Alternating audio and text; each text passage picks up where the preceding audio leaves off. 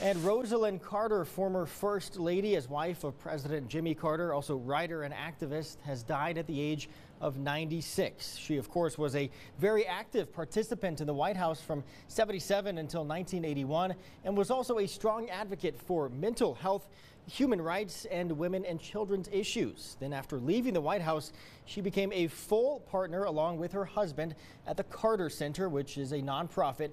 She is survived by her 4 children, 11 grandchildren, and 14 great-grandchildren.